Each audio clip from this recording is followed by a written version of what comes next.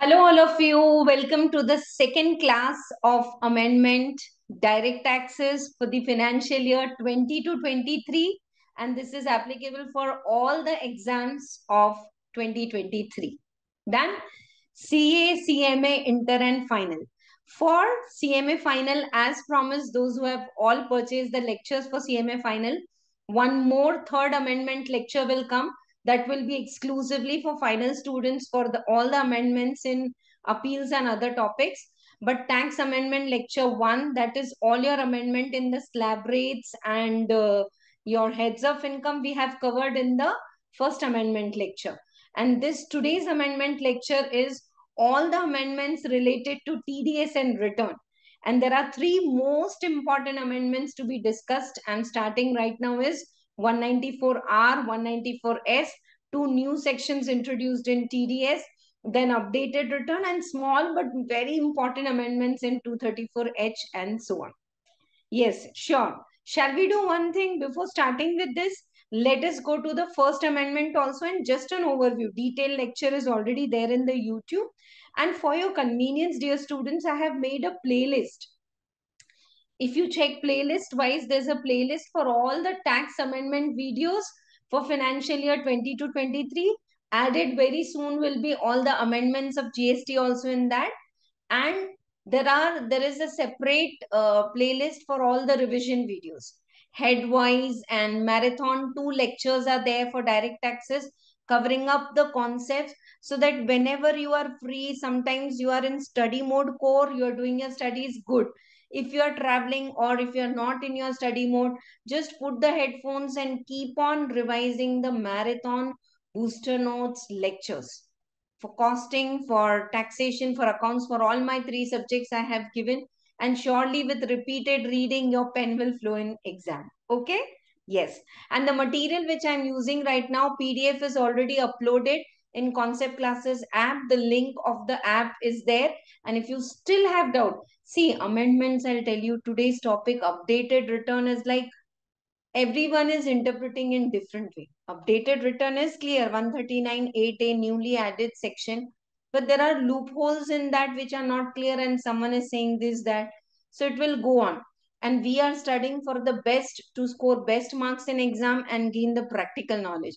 So if you have any doubts after watching this lecture, make sure you are joining our Telegram group. You can put me a voice note over there, click the picture and send.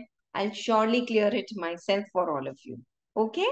And updates are there already in the, as I told you, the updates are already there in this PDF material is already there. Yeah. In the Concept Classes app, the link is given. Yeah. These are the amendments we have discussed in slab rates and tax rates. There is no much change, except that now long-term capital gain. Not only long-term capital gain on shares, which is taxable at 10%, 1 lakh more is exempt and remaining taxable at 10%. But now all the long-term capital gain, additional rate of surcharge, that is 25%, and 37% are not applicable. So even if you have a long-term capital gain of 8 crore rupees, highest rate of surcharge will be 15%. 25% and 37% surcharge rates are, I'm just explaining in brief.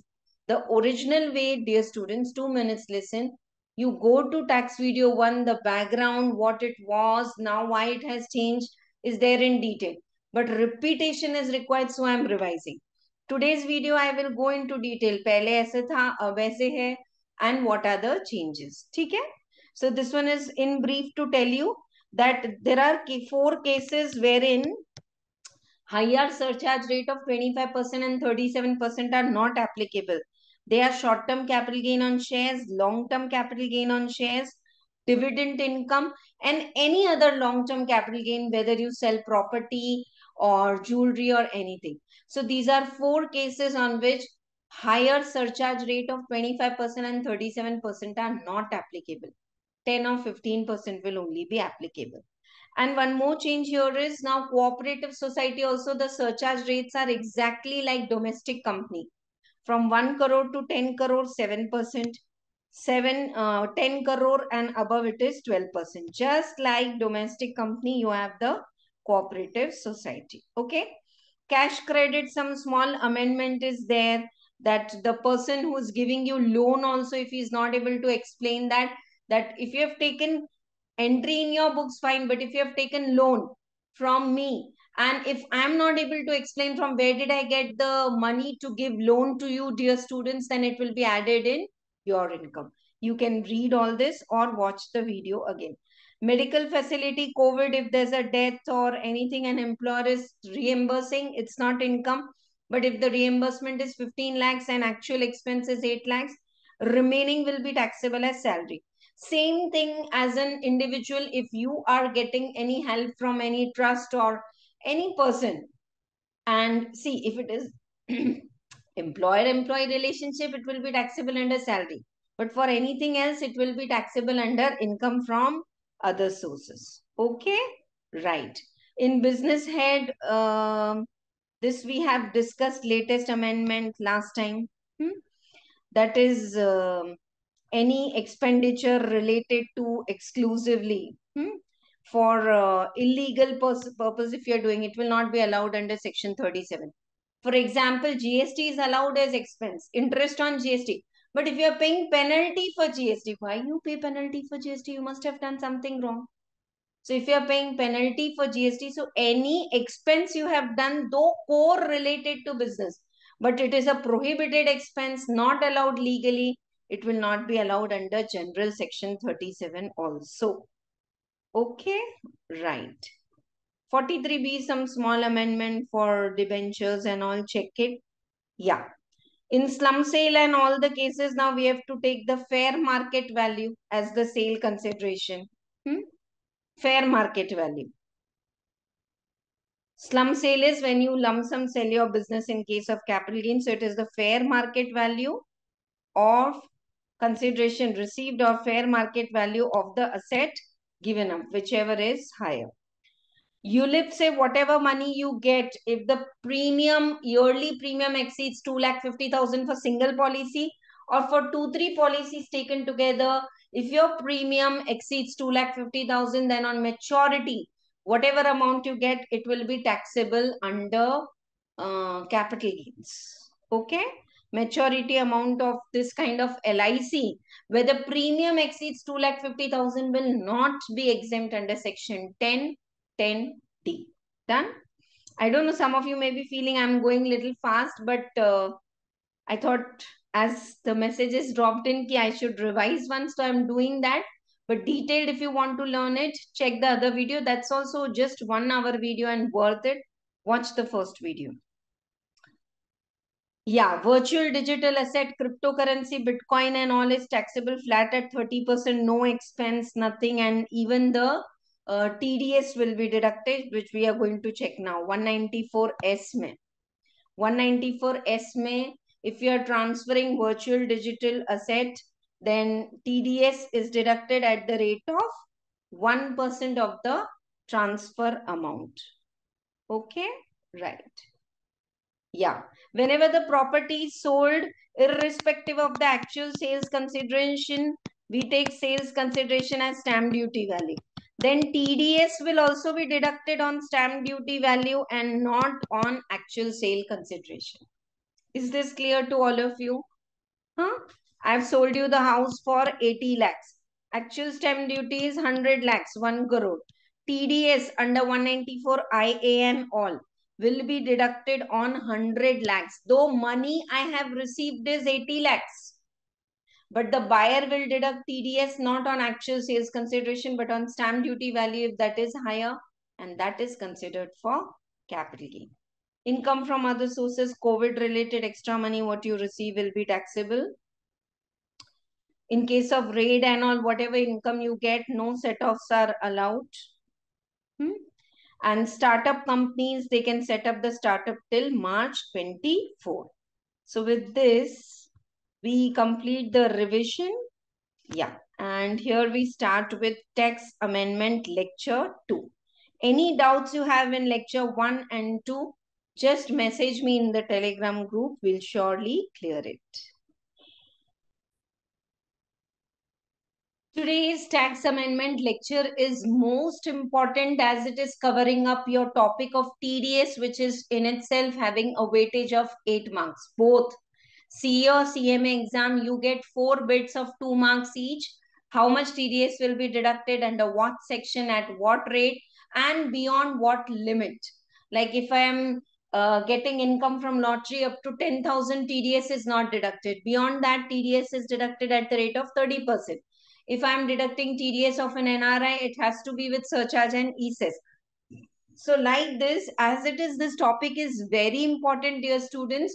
And along with this, surely in the upcoming exam, 8 marks you will get the questions from return topic. Return of income is divided into 2 parts. Return of income, different kind of returns, and who will sign, that is one part. And your PAN, who should obtain the PAN, in what cases you should quote the PAN. If you don't have PAN, what? If PAN is linked with Aadhaar or not linked. So these two topics are otherwise also very important. Spare good quality time, as good as your heads of income, and do these topics. Okay, this is a trend of the last few exams I'm sharing with all of you. Chalo.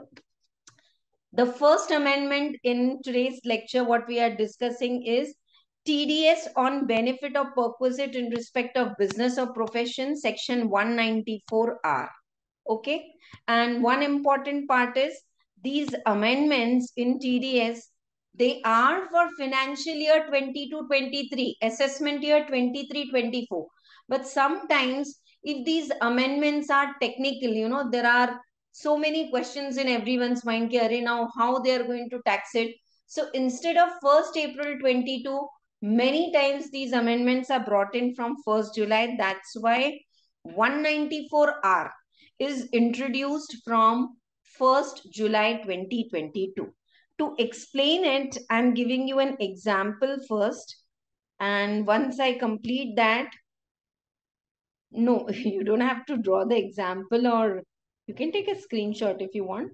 But the thing is, example से ये clear होगा और फिर जब हम पढ़ेंगे तो आपको अच्छे से समझ में आएगा. You will understand it better.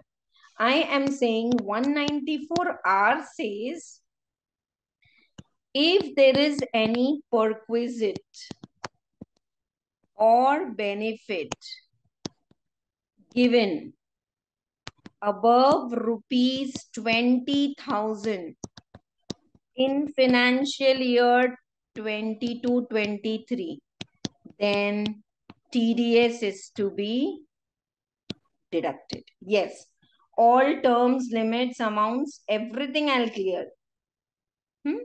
Then TDS is to be deducted.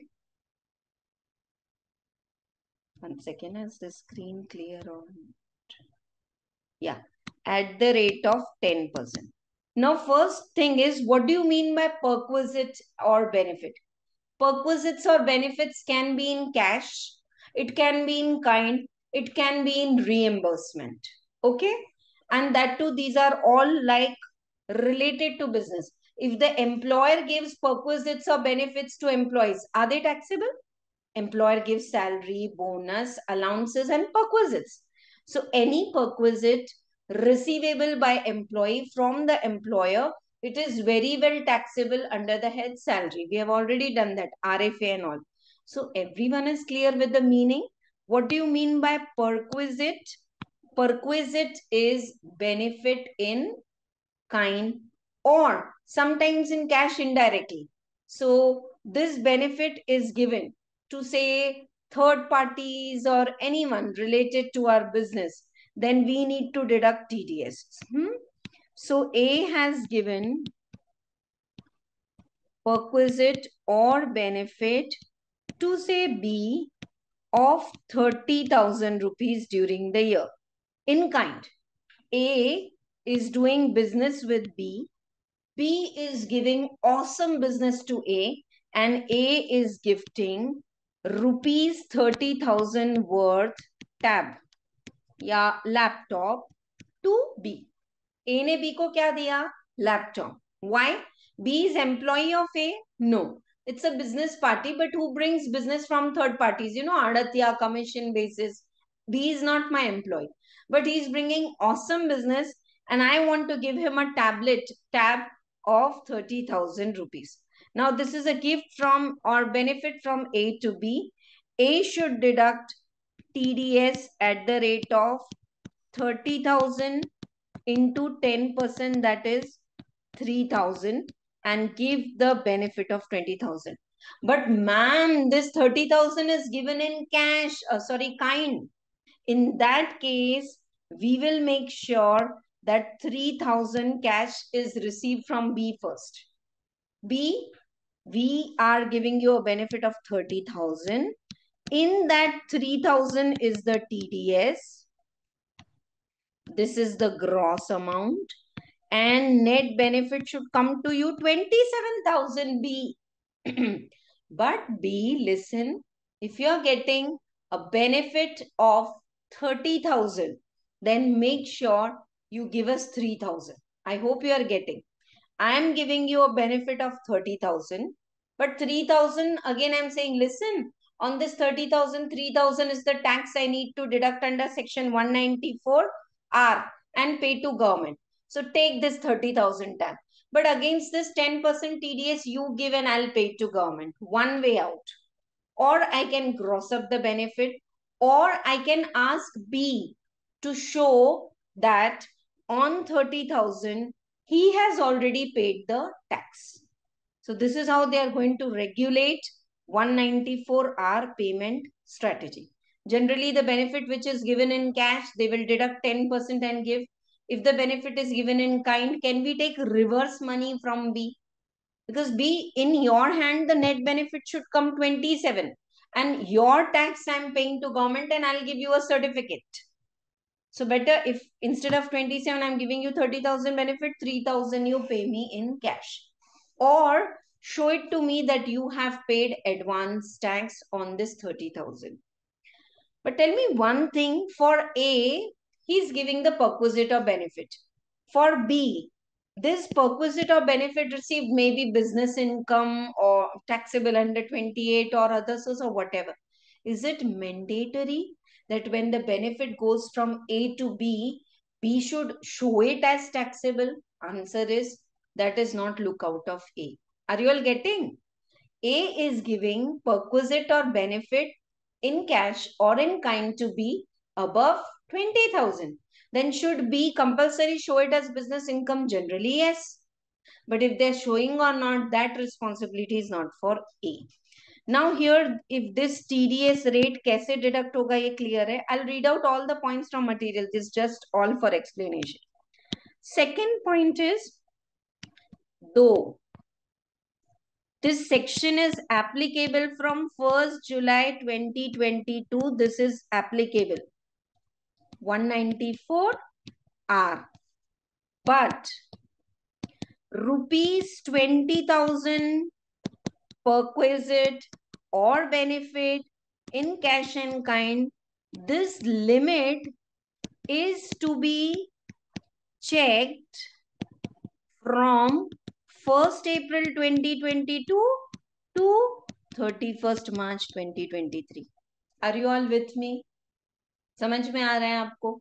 Ma'am, but you said the section is applicable from July. Yes, but 20,000 पूरे साल का limit. The throughout the year, if I have given you 5,000 benefits, how many things I have given you in kind? 25,000 yearly is the limit, and this will become taxable. Clear to all of you? Now, I told you this is like, that's why guidelines and circulars, I am clarifying 10 points now. You will have 11th and 12th doubt. Absolutely open. I am ready to make one more video based on your doubts. Please keep sending your doubts. Though 1st July say you have to apply, limit you have to check from 24. Now 1st April 2022 to 30 June 22 only, it has crossed 20,000. Is TDS applicable? Answer is not applicable. Arey ma'am, you said you have to check the limit from April. Correct. But in April to June only 50,000 benefit is given. We will not deduct TDS because TDS is to be deducted from 1st of July. Only for limit checking we are doing from April, but whatever benefits are provided from April, May and June, even if it is crossing 20,000, TDS is not applicable. It is applicable from July onwards. And once it exceeds, say, 30,000, can we say, ma'am, 20,000 tak to limit hai, allow karo? Answer is no. Once it crosses 20,000, then whatever yearly benefit you have given, you have to deduct TDS at the rate of 10% and pay it to government. ठीक है? On perquisites and benefits. Now, perquisites and benefits in cash, in kind, or are included. Very popular example which is discussed in the guidelines is social media, what you give as advertisement. I'll give an example of Big B, Amitabh Bachchan. Amitabh Bachchan does advertisement so many. He's like workaholic, no? Appreciated at this age. So whatever he gets from ads from that KBC show, he's working. So Amitabh Bachchan is doing the ad of Bikaji. Bikaji snacks, he's doing some ad. So now the company gave him these products to do advertisement and later on they take it back. Is it a benefit for Amitabh Bachchan? Answer is no. But if they are, putting it all on his sofa table, more than 30,000 rupees ke pure packets, sachets, ye wo, whatever. And they say, Amit sir, you keep all these snacks now. Okay. So like this, any product, you are doing, say, advertisement for cameras. And these cameras are worth 1 lakh, 2 lakh, and that camera, they give it to you. Is it the benefit flowing from the company to you? Yes. Will it be taxable? Yes. Will it be TDS? Will it be deductible under 194R? Answer is yes. All this is printed very clearly in the material. So you have to download the material and I'm just explaining in my way. Sometimes, say, Z has taken loan. Okay. And he has to repay in 12 installments from the bank. Z has taken a loan from the bank and he has to repay in 12 installments. Banks do one-time settlement. Pay 11 installments. What is bank saying? 11 installments pay karo, khatam karo. I am repeating. Bank is saying you have to pay 12 installments. You are doubtful you will pay or not. One shot, if you are paying 11 installments, instead of paying it in 11 months, if you are ready to pay 12 months, sorry, if you are ready to pay all the installments together, one-time settlement, pay 11 installments. One installment is waived. Is the installment waived a perquisite or a benefit? Then the guidelines are saying no. Loan repayment ke waqt, whatever one installment is waived off, that is not to be taken as perquisite and benefit. Like this, one more very popular example in the guidelines is bonus issue. On original shares, bonus shares are given free. You all know the story. Bonus issues there in accounts, journal entries, in law. So these bonus issues are like given to the shareholders free. Now, I hope if you understand this at the core base level, it's not given free. It's your own reserves which are capitalized. Reserves are reduced and capital is increased. No money is flowing from the shareholder to the company. So in bonus issue, is it treated as perquisites or benefit and should 194R apply? Answer is no. 194R will not apply. But very popular and very much in our schemes of the companies. Suppose you are a dealer in Sony TVs.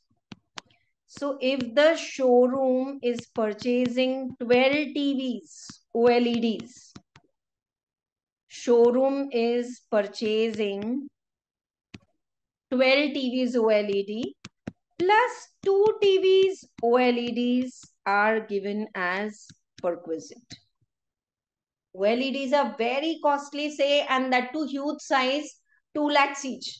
So a new showroom is opening up, and that electronic showroom directly from the agency of the Sony is ready to buy 12 OLEDs at a time. And the company saying if you pay 12 down payment instead of 2 months credit, we'll give you 2 more OLEDs. The 2 extra OLEDs given by the company to the showroom, are they perquisite or benefit? Answer is yes.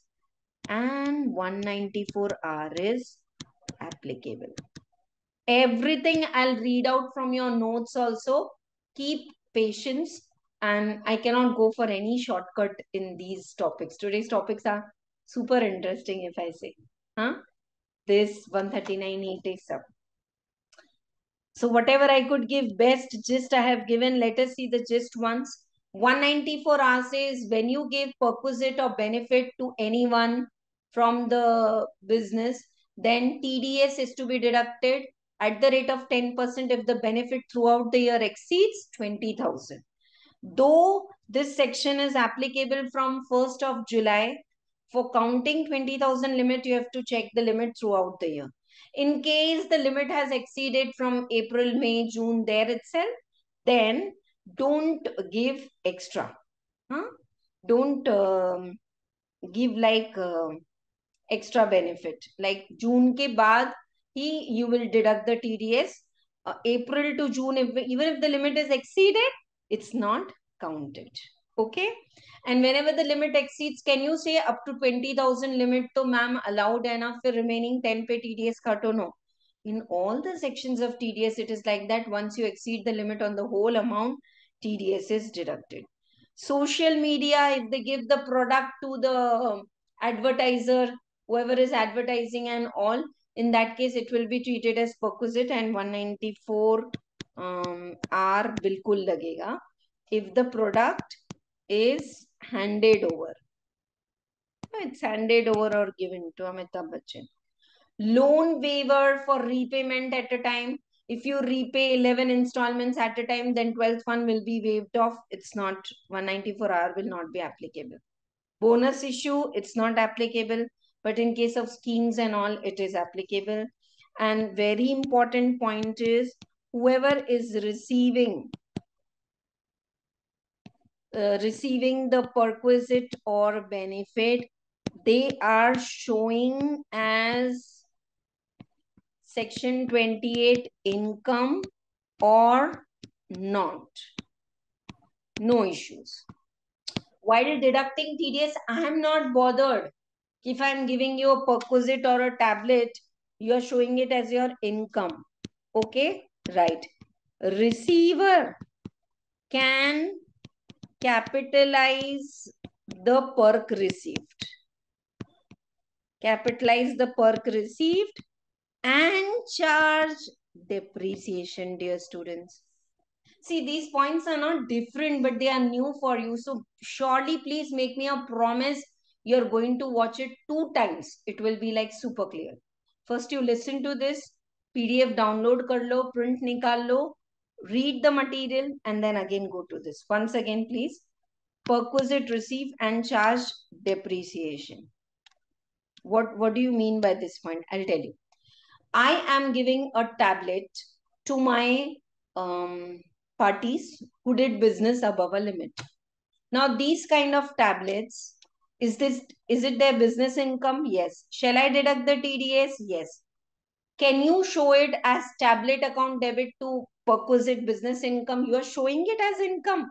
But can you capitalize in your books and then charge depreciation on that laptop or computer or tablet which I have given you? Answer is yes. The receiver can show it as income.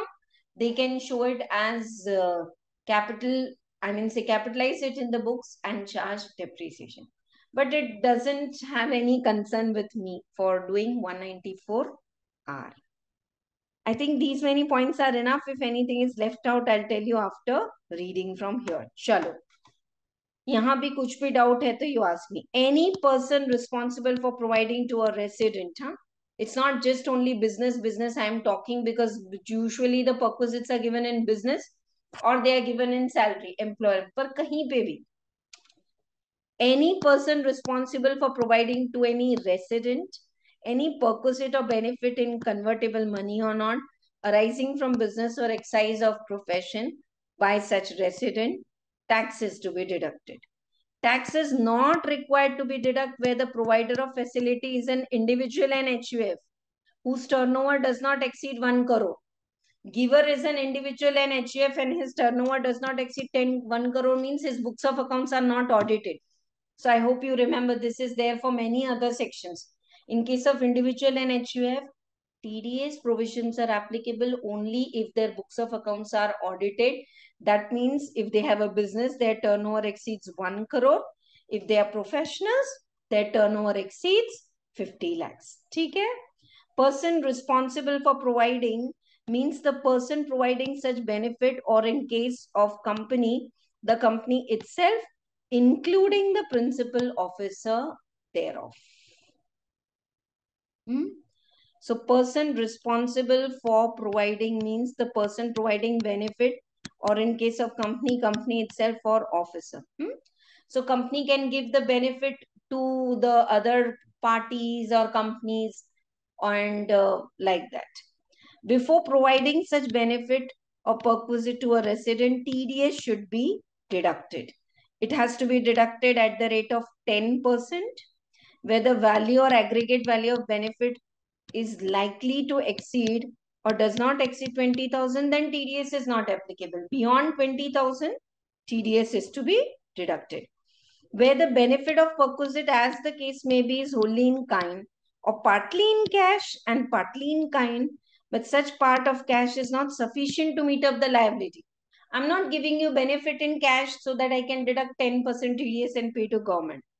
In such case, so once again, very important, nice pointer, where benefit of perquisite, as the case may be, is wholly in kind or partly in cash and partly in kind, but such part in cash is not sufficient to meet the liability of the TDS, the person responsible for providing benefit shall, before releasing the benefit, ensure that tax required to be deducted has been paid in respect of benefit or perquisite. I'll make sure either I'm taking cash from you, sir, I'm giving you 30,000 laptop, 3,000 is TDS, you give it to in cash, because otherwise always net benefit will come to you, 27. So you give 3,000 tax, I'll pay to government, or you make sure 30,000 benefit I'm giving to you. You are paying tax on this advance tax. Give me your receipt. I will fill up my forms accordingly. So section is over. Just check if you have any doubt, ask me.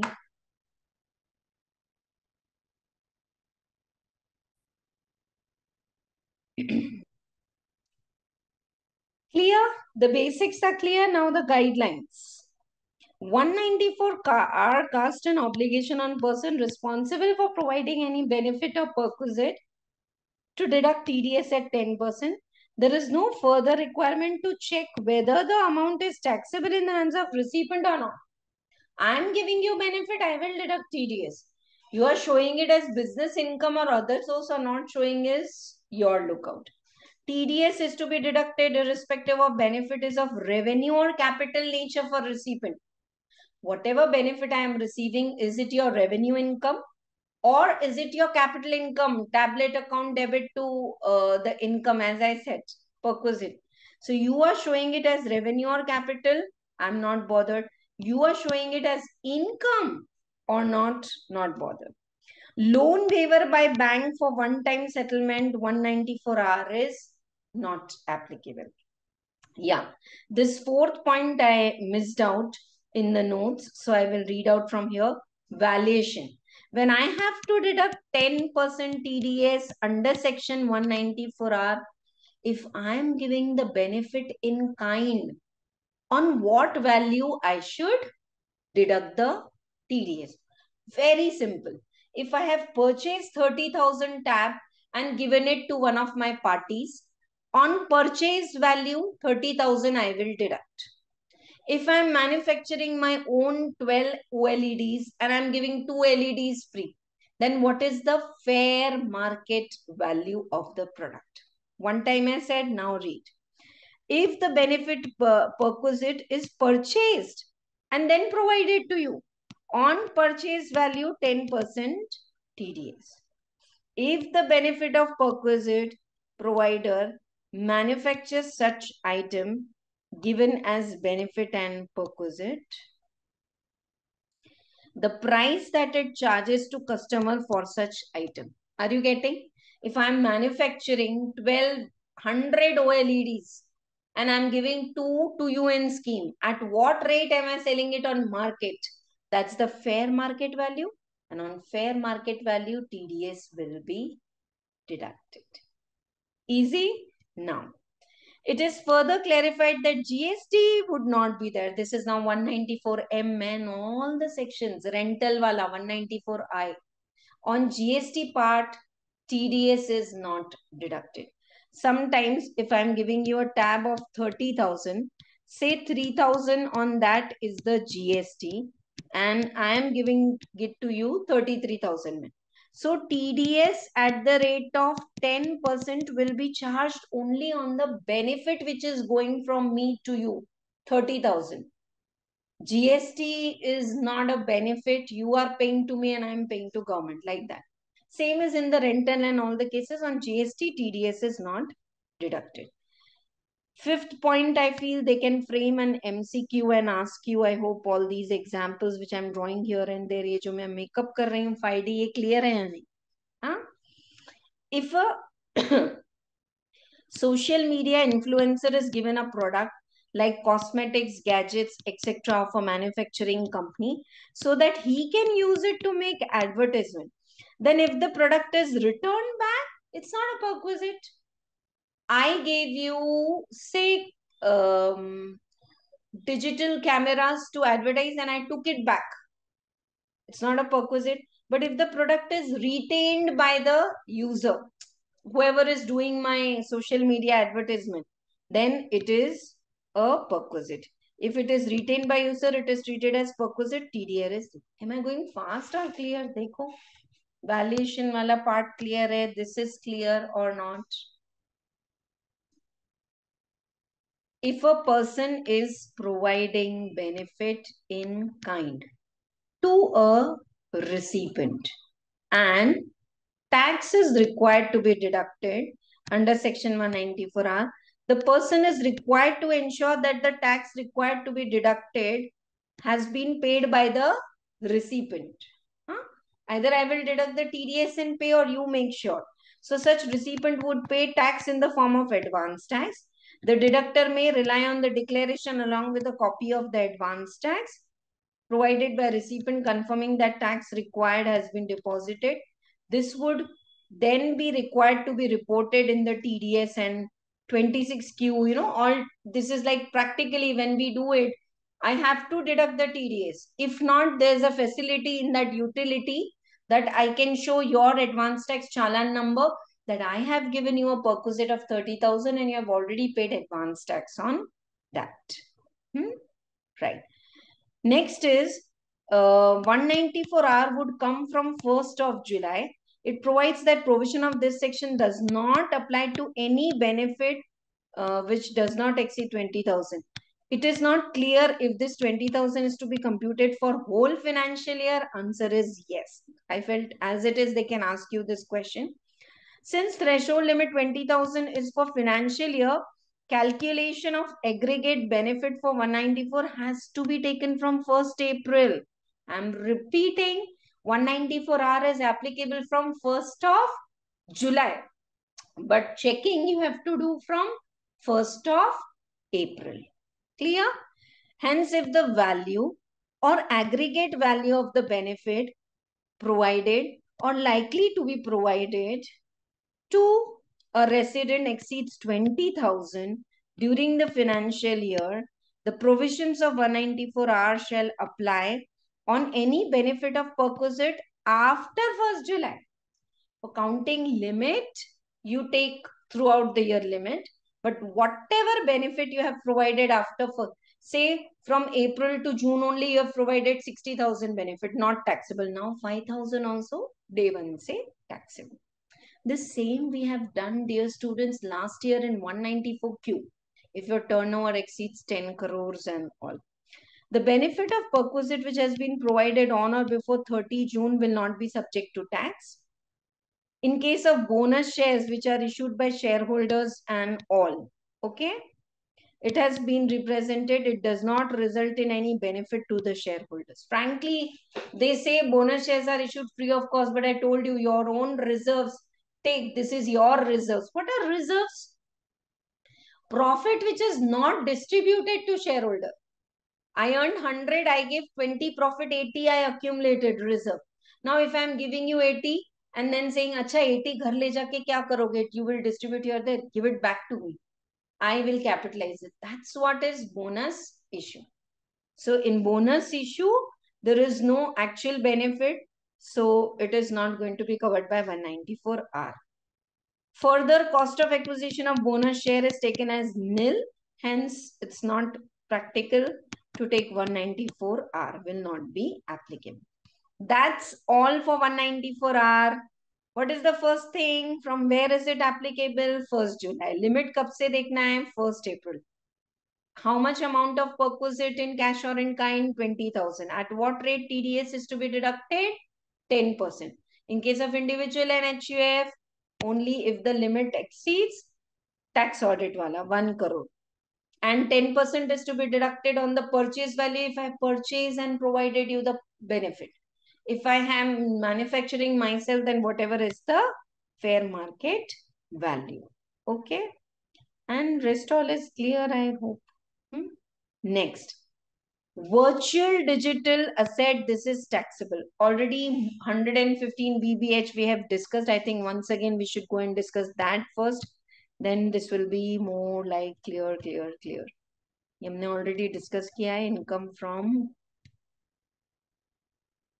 In capital asset, they have added this definition. What is virtual digital asset? Cryptocurrency, Bitcoin and all this. So section 115 BBH is going to be applicable. This is also from 1st July 2022, जो TDS part hai. And it clearly says that if this virtual digital currency is transferred, capital gain is going to be taxable. One second. Capital gain mein it's going to be taxable as a capital asset.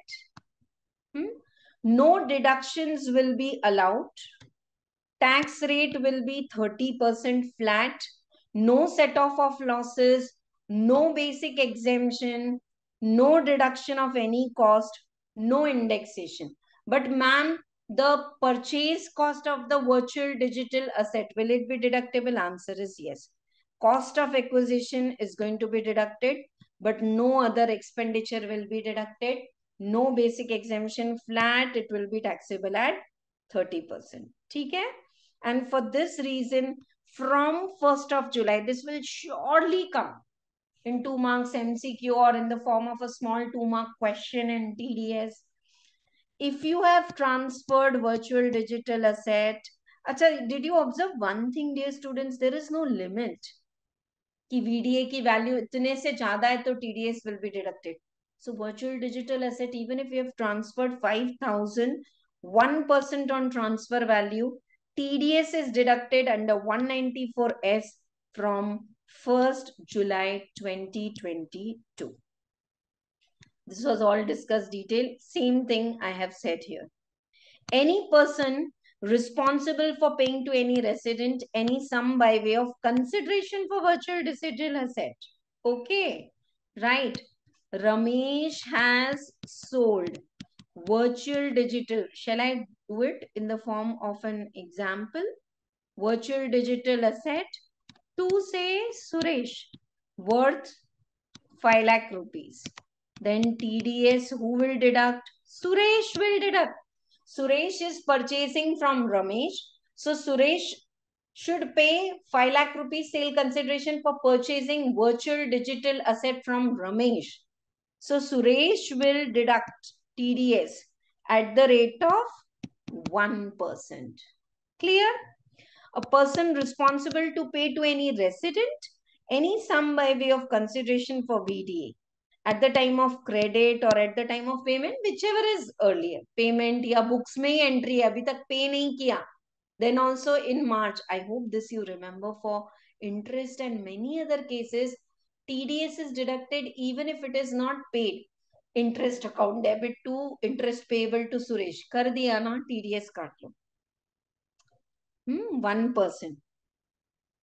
No tax shall be deducted where consideration is payable by a specified person. Value or aggregate value. Specified person is वही individual and HUF जो tax audit वाले हैं. If the value of consideration does not exceed 50,000.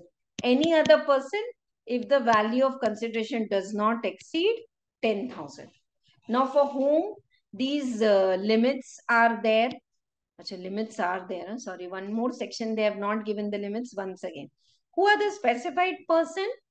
Being an individual or HUF whose sales, gross receipts or turnover from business carried on by him does not exceed 1 crore in case or 50 lakh. Means individuals and HUFs जिसके books of accounts audit होते हैं, they are called as specified person.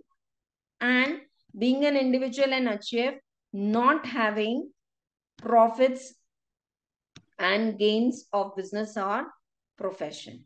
Okay? So the provisions, one second, this I'll explain later. First, let us see that if the consideration is payable, means if the buyer is individual and HUF, then above 50,000, if the VDA asset is purchased, TDS will be deducted at the rate of 1%. In all the other cases, other buyers above 10,000, if VDA is purchased, TDS is deducted at the rate of 1%. Is this first part clear or not? Once again, even I thought like there are so many limits to be remembered, no? 194R limit is 20,000. 194Q limit is there, turnover above 10 crores, and now let us say 194S. फिर से करते हैं. Virtual digital asset is transferred if the buyer is specified person, means individuals and HUFs whose books of accounts are audited. If they are purchasing above 50,000, TDS will be deducted at the rate of 1%. And if the buyer is any other person, then TDS will be deducted if it exceeds 10,000. Clear to all of you, 10,000 and 50,000? Done. Specified person means a person being an individual or HUF whose turnover or gross receipts exceeds 1 crore if he's doing business, and professionals के case में 50 lakhs. ठीक है?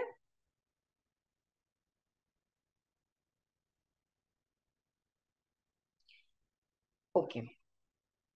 Now, provisions of section 203A TAN requirement and 206AB higher rate of TDS in case of non-return filer. This anyhow I am going to explain. इसमें भी एक amendment है 206AB, so I will explain this. But TAN requirement and all is not required. Listen all of you to one thing. You remember there is one-time buyer who is buying a property, and this is a seller, and he has to deduct TDS under 194 IA and all. So there are 3-4 cases, or that 50 lakhs ke above you are doing interiors and all 194 M. So there are sections wherein one time you need to deduct the TDS. Then TAN provisions are not applicable. Means this is the seller, this is the buyer.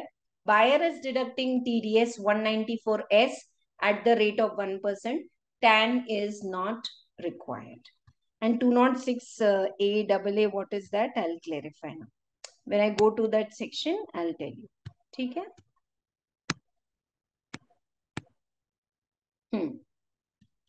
Acha, one more feature they have said here is, in case the transaction is covered by 194O, you have purchased the Bitcoin and all through e-commerce operator, and 194O is also applicable, then tax shall be deducted under 194S. Take a pause.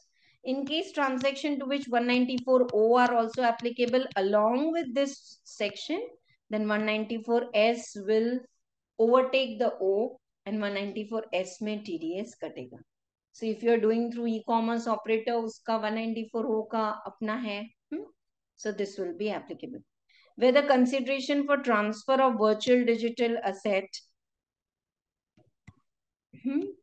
is in kind, where there is no part in cash or partly in cash and partly in kind.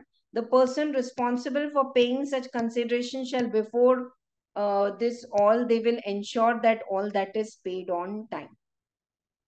Are you getting? So when I'm deducting TDS, I mean, say I'm transferring VDI to you, I'm transferring my Bitcoin to you, and you have to deduct TDS. But you're not paying me the consideration in cash. कि जिसमें you are giving me other Bitcoin या कुछ भी होगा. Like this is a barter or whatever way. So in that case, we have to make sure that tax is paid. Okay, just like the section 194R we have done. I'm giving you benefit in kind, but I'm deducting the TDS and paying. So I'm taking that much cash from you, or I'm making sure that you have paid advance tax and in that you have covered. So practically there are many more guidelines to this, but too much in-depth is not required now. So I didn't give you much practical example. If I feel in the MTPs, RTPs, this is covered up too much and more problems we need to solve, surely I'll make the third amendment tax video for this.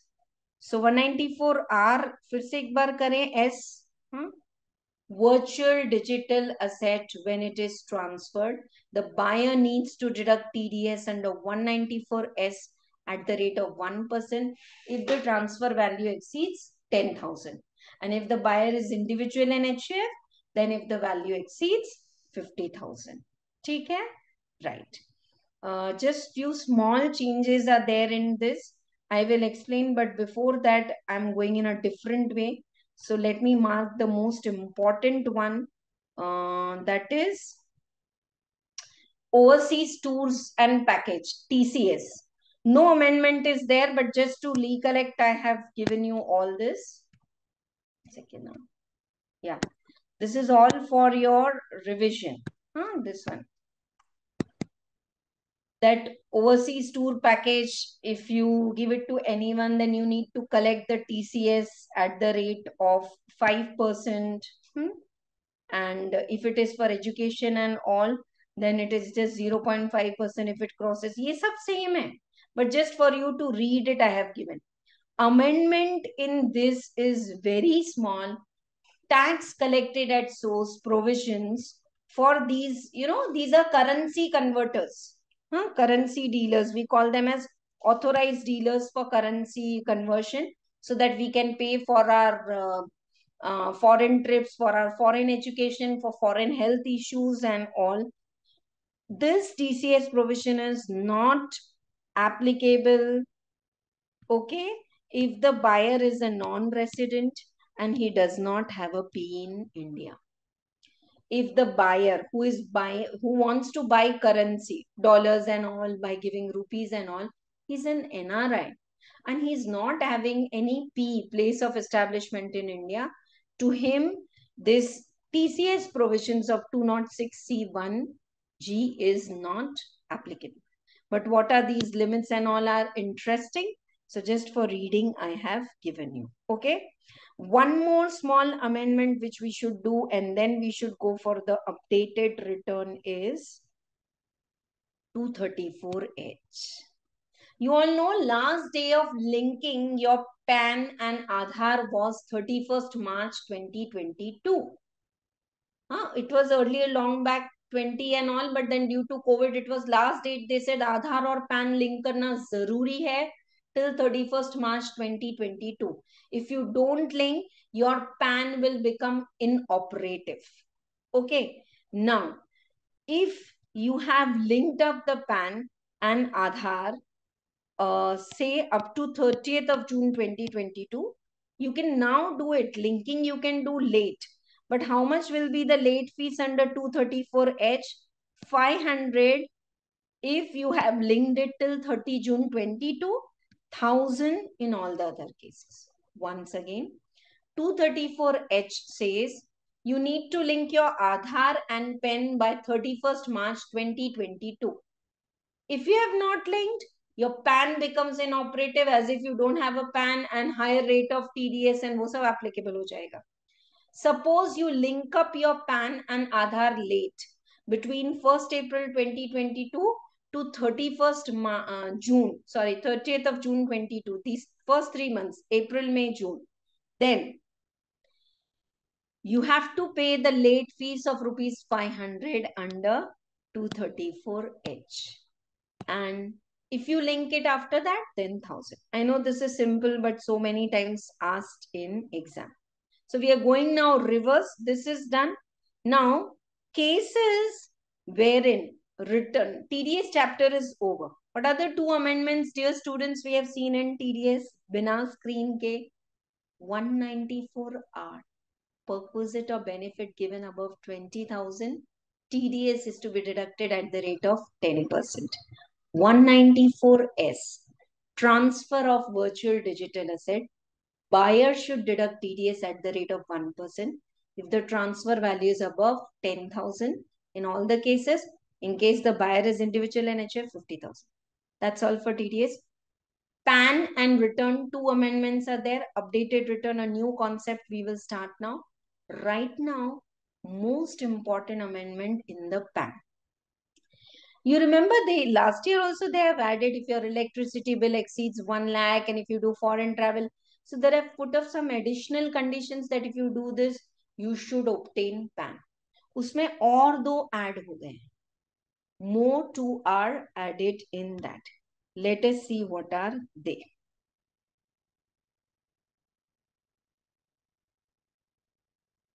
Yeah. Compulsory application of PAN. Who should obtain PAN? In this, they have added rule 114BA. Okay. And it says that if you are doing transactions, you remember PAN card is mandatory if your gross receipts exceed 5 lakhs. If you want to have GST and all, first 10 digit to PAN card, then 15 digit number. So you need to have PAN card in many cases, right? So 3 more cases they have added that before doing these transactions only you should have the PAN card. What is the first one in that? Every person who intends to deposit cash in his one or more accounts with a banking company or post office, if the cash deposit or aggregate amount of cash deposit in such account during the year is 20 lakhs or more, in one bank account or more than one bank account, but all the bank branches with the same core banking solutions, if you want to deposit cash, your own money, cash deposit, 194N is different. Huh? If you withdraw money above the limit, then TDS katega. That is 194N. This is deposit. If you deposit above 20 lakhs in any of your bank account, you need to have PAN at least 7 days before the date on which you want to deposit cash above 20 lakhs. Same way, if you want to withdraw cash from one or more banks, post office and all above 20 lakhs, okay, any account, saving account, any account, then 7 days before withdrawing money more than 20 lakhs from your own account, you need to have the PAN. Or who intends to open a current account or a cash credit, CC limit, we hypothecate the stock and we take limit, we can overdraw our account. Or you are opening a current account with a bank or with a cooperative society or post office, then you should have the PAN. So 3 more cases along with the 5 cases which are already there where you need to obtain the PAN. What are those 3 cases? First one, if you want to withdraw more than 20 lakh rupees from your own account, or if you want to deposit more than 20 lakh rupees in cash in your own account in bank, in cooperative bank, in post office, or if you want to open a current account or an account with cash credit overdraft facility, you need to have PAN card first only. ठीक है? Right. Going back now, who is the person who is required to file the return? Ma'am, if your income exceeds basic exemptions before any deduction, you are required to file the return. If you're a company, LLP, partnership firm, irrespective of your income, you need to file the return. Mandatory. So there are cases wherein mandatorily you need to file the return. In that, added is Rule 12A.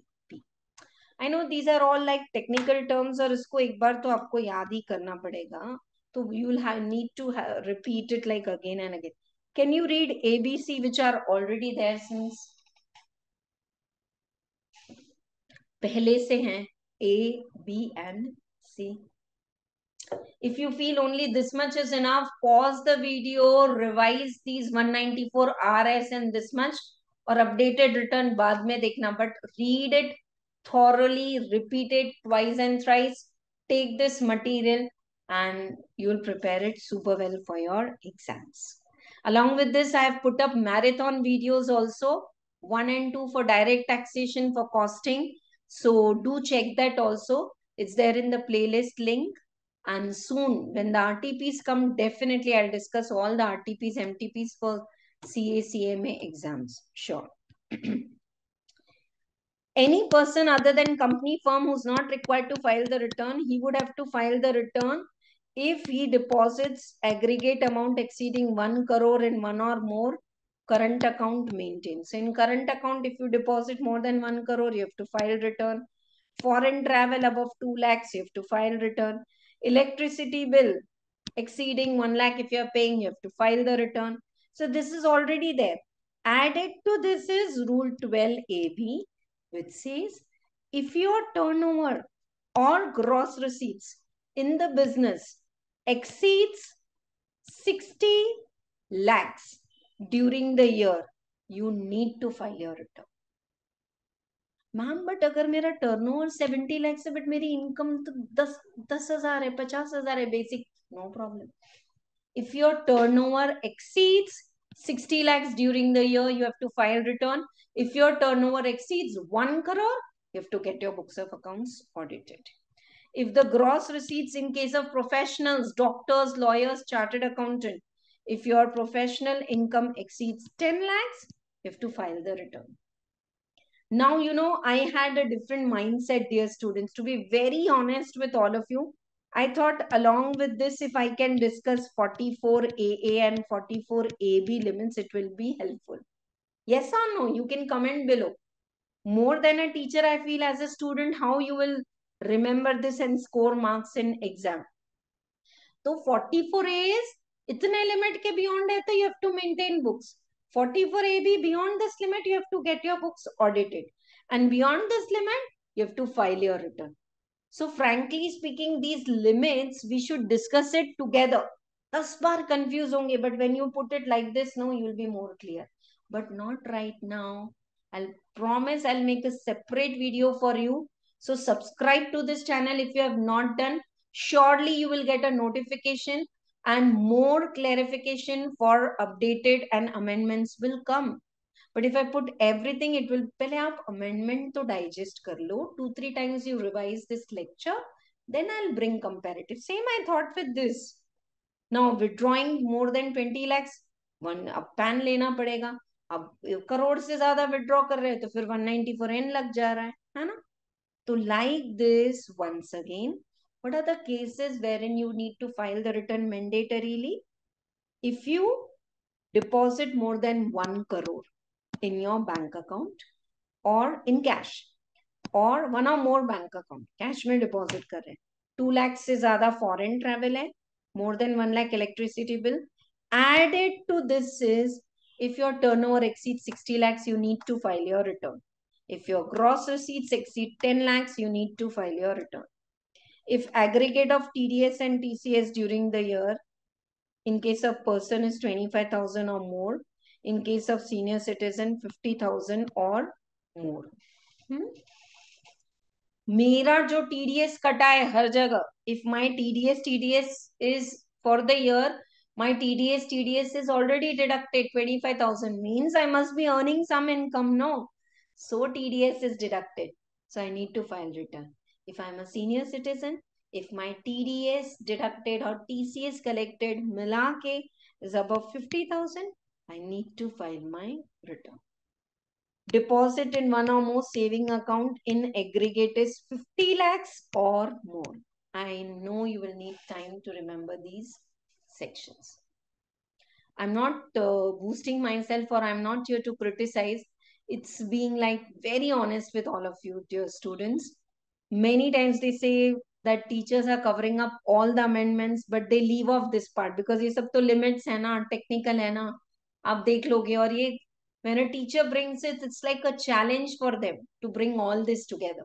194 RS, 139 updated written, these are the highlight amendments. But in exam, when they say amendments are all the amendments. So 3 cases wherein you need to obtain the PAN. Do remember it for your MCQs and small questions. And what are the cases where you need to file the return now? If your turnover exceeds 60 lakhs, in business 10 lakhs gross receipts, TDS TCS अगर आपका exceed हो रहा है 25,000 से, or in case of senior citizen, if your TDS deducted by someone else is 50,000, you need to file the return. And if deposit in one or more saving account is more than 50 lakhs, you need to file the return mandatory by the due date given in 139(1). Okay. So here we have covered all the major amendments in the part 2. OTT भी हो गया है. Updated return will take time. Updated return is pending, and 206 CAA wala, this is also pending.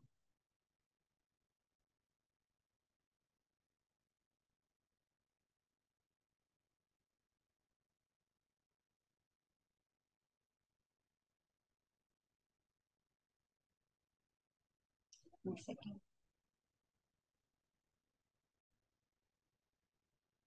Yes. Was going in a flow. Let me check with all your doubts and we'll complete the updated return also. Yeah, sure. Chalo, reverse I'll go. Whatever are your doubts, yours. 234H is clear. 500 fees and 1000. PAN, I know you'll have to repeat it a lot. And what are the cases wherein you need to file your return? Updated return I am discussing. 194R is for the perquisite. 194S is there. Which point? 1 second, 1 second. Because if doubt is there in your mind, you're not listening to what next I'm saying. I always say this in the regular class. Yeah. In case of VDS, 194S is applicable. Buyer will deduct the TDS at the rate of 1%. For specified person, 1% if the limit exceeds 50,000. Specified persons are individual and HF के case में 194S is applicable if their turnover exceeds this limit, if they are doing the business. If they are not doing the business, anyhow it is applicable. Followed or not? Individual and HF not having any income under business and profession. Is this applicable or not? Answer is yes. I'm not doing any business, but I have purchased this, what do you call, Bitcoin and all. Shall I deduct TDS? Yes. Above what limit? 50,000 for individuals and HFs. And if they have business, then VDA, why they are giving these business limits, dear students? Listen. नहीं, VDA में I want to clarify individuals and HFs also. TDS is applicable above 50,000. For others, 10,000.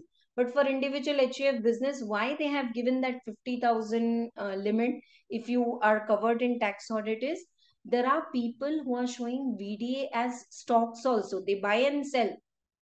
Okay. So will that still be taxable? Will the TDS be deducted? Yes. Once again, I'm clarifying. 194S says if the virtual digital asset is transferred, TDS is to be deducted by the buyer at the rate of 1% if the transfer value exceeds 10,000.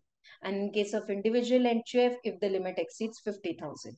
In case of individual NHF who are doing business, 50,000 is the limit if the books of accounts are audited. Last part now we want to go is updated return. I feel whatever I talk about updated return is less because so much they are all talking. Let me explain and in my way, and then we will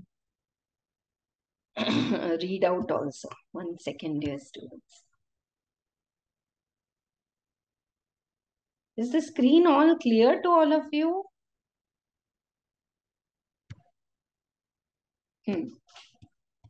I'm starting with a new topic called as updated return. Section 139.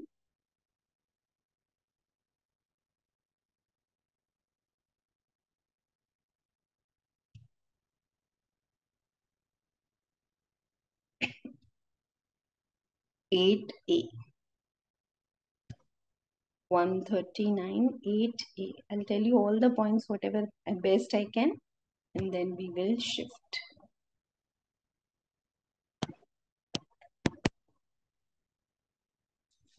139 8A.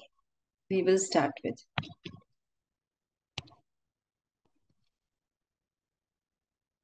Chalo.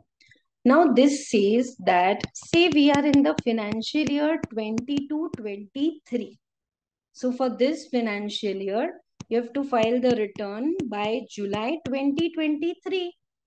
Late may late by December 2023. You all know earlier the time limit was till the end of the assessment year. So financial year 22-23 return, you could file till March 24. But now it is not there. Belated return, if you have missed the date, you can file till December 23. If you have missed this, now you have got a chance to file updated return under section 139 8A up to 2 years from the end of relevant assessment year. So 20-23. 20-23. Where is it ending? Assessment year 23-24. So from March 2024 till March 2026.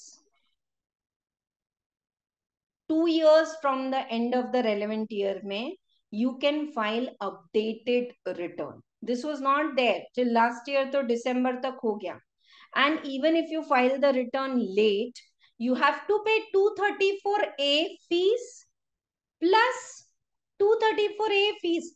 I will give you an overview of this. If you feel, comment below. I will make separate 1 hour more detailed video for updated return. I feel not required. Too much of extra discussion also confuses the students from exam point of view. So I am not doing it right now. But if you feel no, you need more inputs, do let me know in the comment box. And if you feel these amendment and marathon videos are helpful, comment below. I'll prepare more that motivates me, and promise you pass it on at least to 5 of your friends. Let this conceptual knowledge reach to many people. Thank you in advance for that. Chalo. Now, 22-23 is the financial year. 23-24.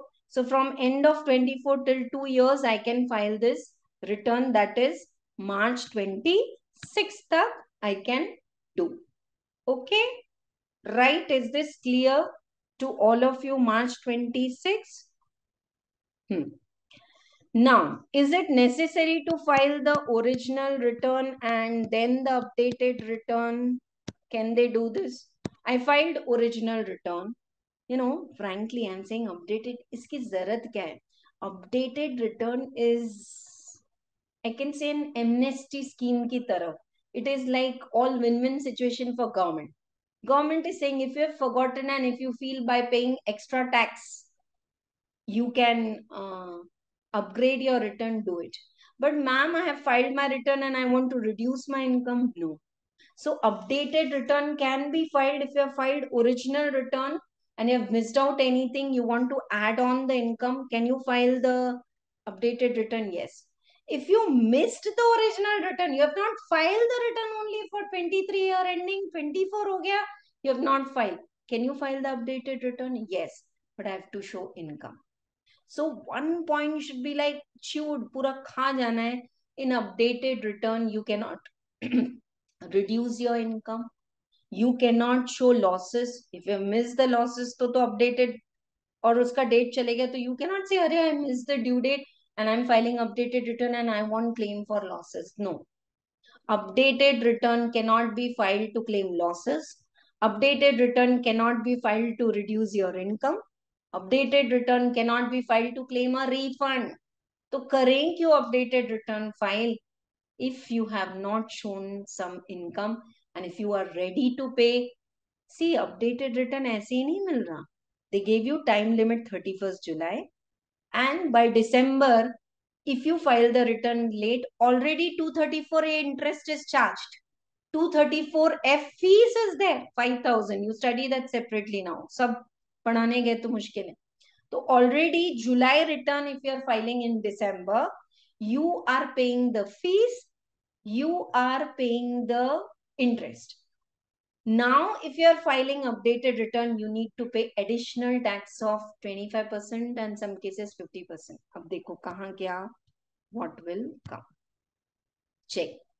Original return, if you have filed under 139.1 or 139.4, belated, or 139.5, belated return, revised return. Can you file updated return? Answer is yes. But updated return आपने file कर लिया, अब फिर से करेंगे क्या updated return? No, only once. Updated return you can file only once. Okay. Original return में loss है, can't, you can't decrease loss, you can't claim a refund. Okay, you can't loss है और अगर आप लॉस को कम कर रहे हैं तो भी you cannot file the return for loss only. Ultimate aim is that in the updated return you are paying additional tax to government, so you cannot claim a refund, you can't reduce your income in the updated return. Are all the details clear? This was just a brief opening up. और अब tax किस पे कैसे पे होगा? I really feel if you are really interested in learning updated return, pause and first go and check. If you miss on the due date, you need to pay 234A interest and 234F. So study that thoroughly, then come to this. This will be like super clear. Chalo. Updated return I am going. Any person, whether or not he has furnished the return, if you have missed out and directly you want to file updated return, go for it, but pay the tax, pay the additional tax, interest, fees, all. So if a person has not furnished a return, he may furnish an updated return or income of any other person in respect of it. Sometimes I am accessible as a representative assessee for my minor child, for an unsound person. For them also, can I file the updated return if I have not filed the return? Answer is yes. Okay. And it can be filed in prescribed way. Any time within 24 months from the end of the relevant assessment. So your financial year is 22-23. Your assessment year is 23-24. And from here 2 years, March 26th, you can file updated return. I think, dear students, this being first exam, they'll ask you very basic questions, 2 marks, मुझे लगता है. तो ऐसा नहीं है कि you have to leave the topic. but you learn what is important. I don't want to dive in and make a 2-hour lecture of updated return, and God knows, not required, I think, at this pace. Non-applicability. An updated return cannot be filed if the updated return is a return of loss. I told you, you cannot file a return for loss.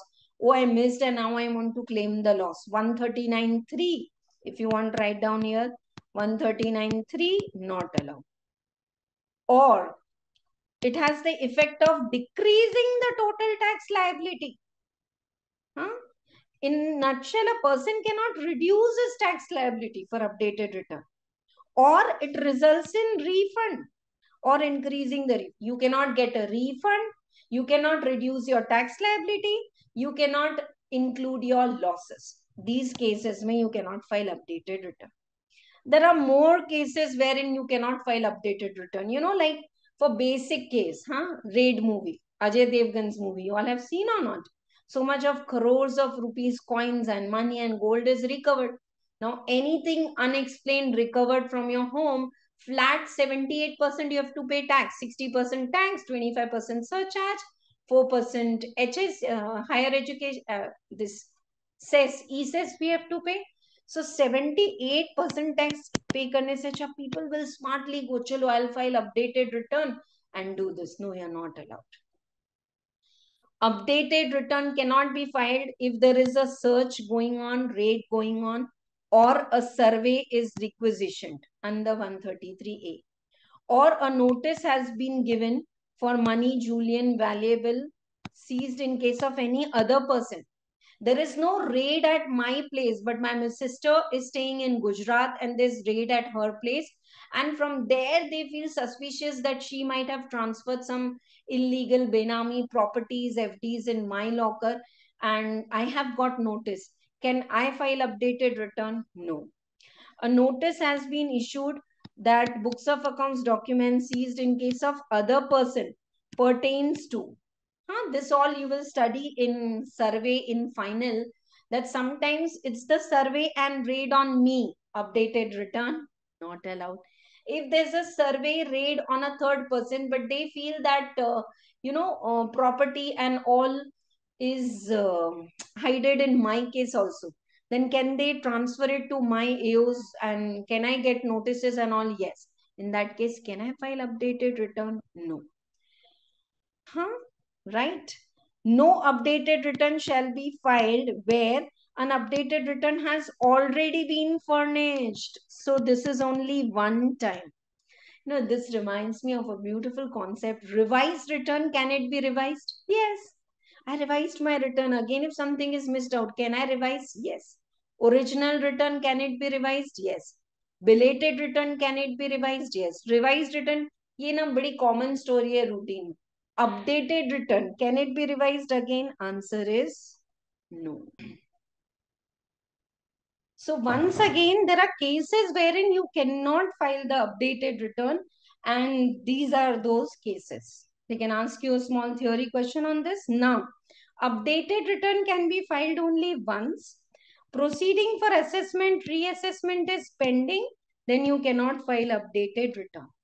And these are the cases wherein department is working in a different way for you. Like AO has information regarding any SSE under the Smugglers and Foreign Exchange Manipulators Act, Benami Property Act, Prevention of Money Laundering, Black Money. So this is almost like equal to some raid or survey going on. In that case, updated return cannot be filed. Okay?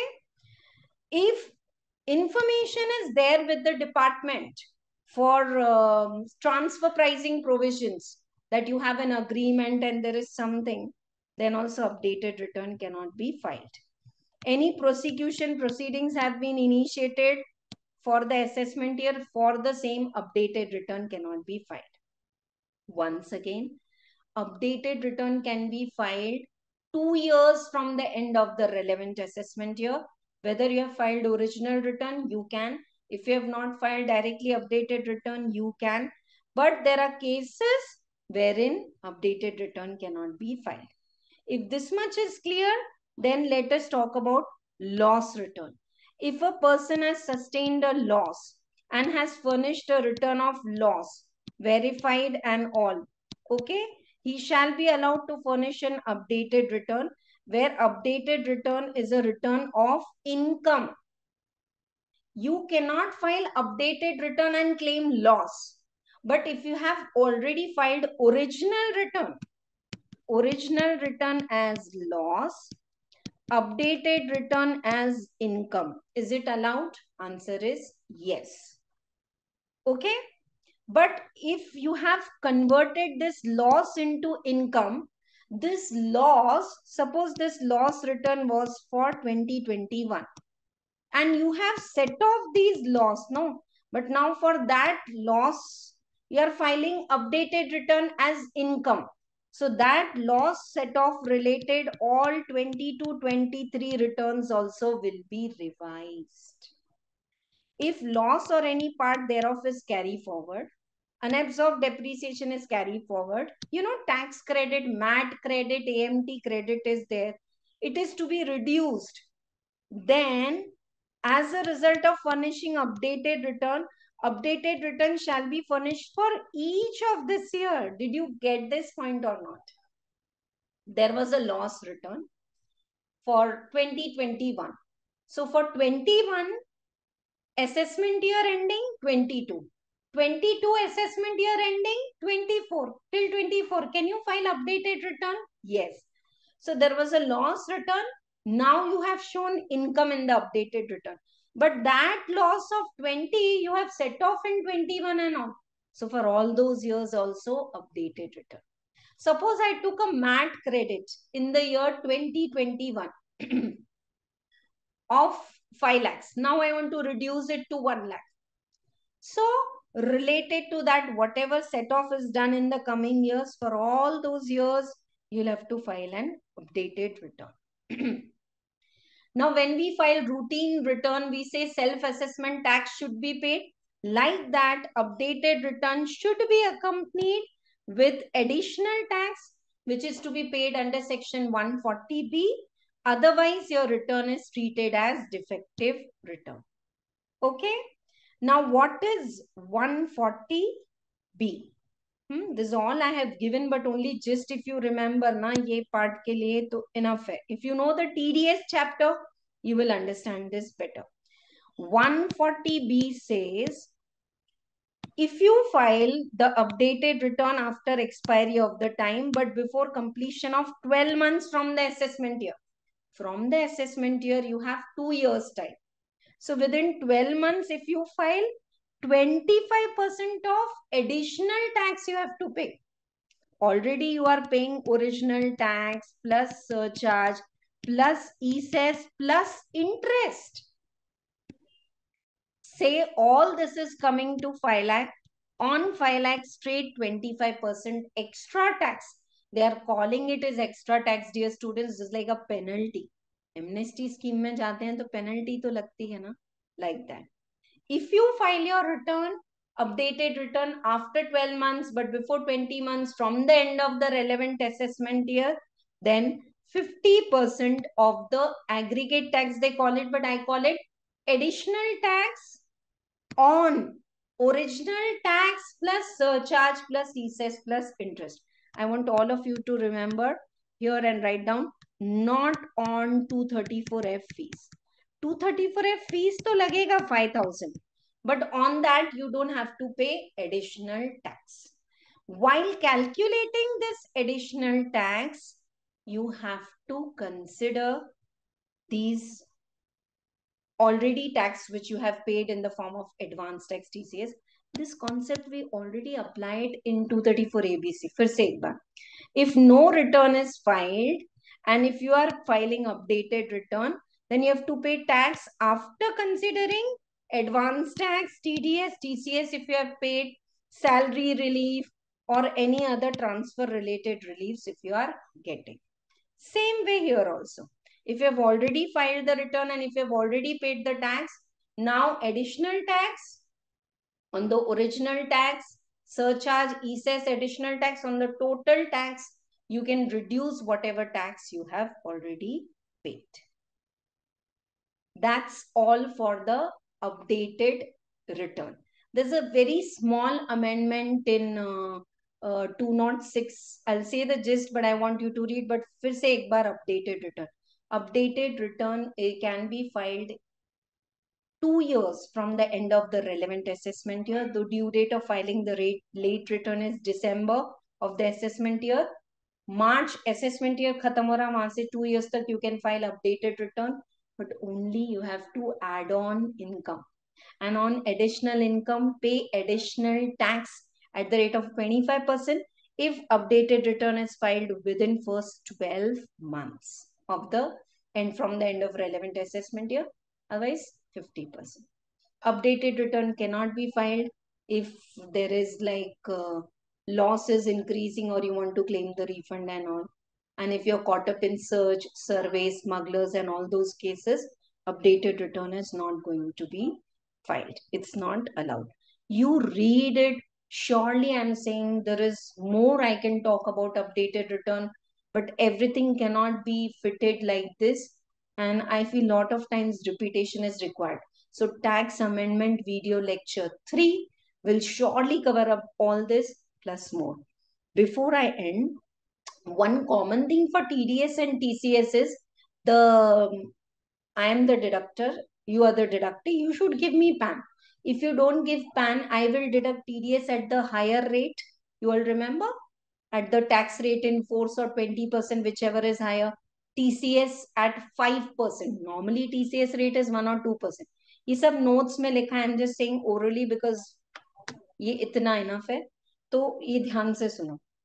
TDS and TCS common provisions are there. 206 AA. They say that if PAN card is not given by the buyer, deduct the TDS at higher rate of the three. Rate applicable, rate in force or 20%, whichever is higher. Here it is 5%. To this they have added from this year. Last year bhi tha, but they said if someone is a defaulter in filing the return, I call them non-tax filers. You know, someone is not filing the return. Till last year it was कि 2 साल तक return नहीं भरा है ना, तो deduct the TDS at the higher rate. From this year they made it to 1 year. Last 1 year, if you have not filed the return, then also TDS will be deducted at higher rate 20%, TCS at 5%. 1 or 2 cases it is like 1%. वो सब act में लिखा है.